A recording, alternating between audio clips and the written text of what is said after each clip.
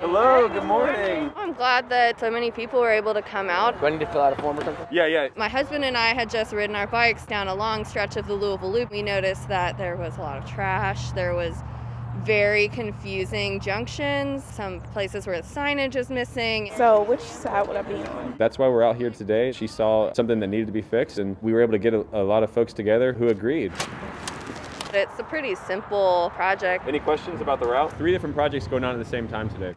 We're planting 15 trees, a litter cleanup, and then we have a group of folks who are doing a needs assessment of the Louisville Loop detour. Making sure that the route is usable. Ready? Awesome. Let's do it. They're actually doing an assessment on that with Public Works, and they're going to provide feedback so we can make any changes necessary to make the Louisville Loop more accessible. I love this city. If there's anything that I can do as an individual to make the city better, to make other people's lives better, to make my life better, I'll do it. Having a sense of ownership in your community, having beautiful areas, places for leisure, places for exercise, those are protective factors against violence. Mirror designs that I have not seen in forever.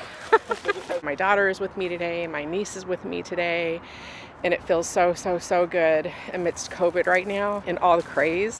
My roots are in the West End, and so to come here and give back and do something for the good of the whole just feels amazing. If you want to make a difference, there's ways to get involved, get out in the community, and take a stake in your own community and do that. Thank you so much.